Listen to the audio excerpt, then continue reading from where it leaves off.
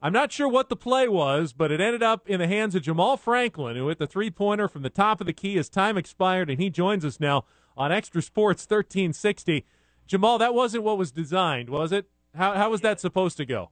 The play was exactly designed how it was. It was for me to get to the rack, but boys did a good job defending me and trapped me at the top of the key, which forced me to take a three-pointer. So you were up there. You knew time was running out. You knew you had to get a shot up, but you were double covered. How difficult was it to even get that shot off? So luckily it was the end of the game, tie games. They double team me, but when you're getting double teamed at the end, a lot of teams don't like to play that close because they want to foul you. So they didn't pressure me as much as they did in the first half. So it gave me a lot of space to get my shot off.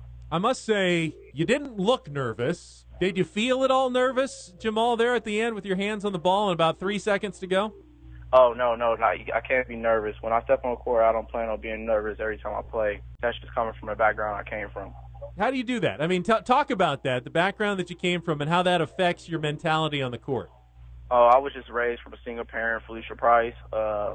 Never had a father in my life, so everything has always been tough for me. So when I'm step on the court, I'm just out there playing every day to make it better for my mom and my family, and just looking forward to just be better. And she always taught me, don't never let anybody bully or be scared of nobody but Jesus. So the only person that I will only be scared of is Jesus, the man above that I praise. We're talking to the Mountain West Conference Player of the Year. He just hit a three-pointer at the buzzer to lift the Aztecs past Boise State in the first round of the Mountain West Conference Tournament. By the way, congratulations on that honor the other day, Jamaal. That's pretty impressive for a sophomore. You couldn't have seen that coming at the start of the season, or maybe you did. I know you're a confident guy.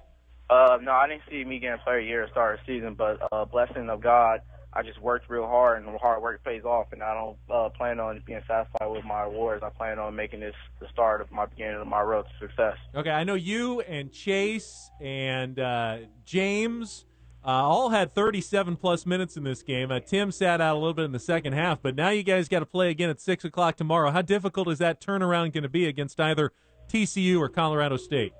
It should be difficult just because they're two good teams, but I don't feel that us playing 37 minutes, 38 minutes affects our body. We got a lot of time to recruit. Thank you that we played at 12, so it gives us a lot of time to just watch and relax and just get ready and get prepared to play against TCU or Colorado State. What's the plan? Are you going to just sit in the stands and watch this one, or are you going to go relax at a hotel, watch it on TV? What's the plan here in the next couple hours? We plan on watching them for the first half of the game, and then we probably going to head to the hotel and just finish watching it up there and just find out at the end of the thing and get back to the root, start watching film on the team we got to prepare for it, play at 6 o'clock.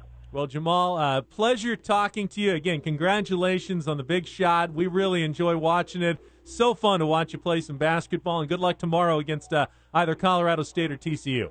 Thank you. I appreciate it, Ben. Thanks for having me. All right, that is Jamaal Franklin.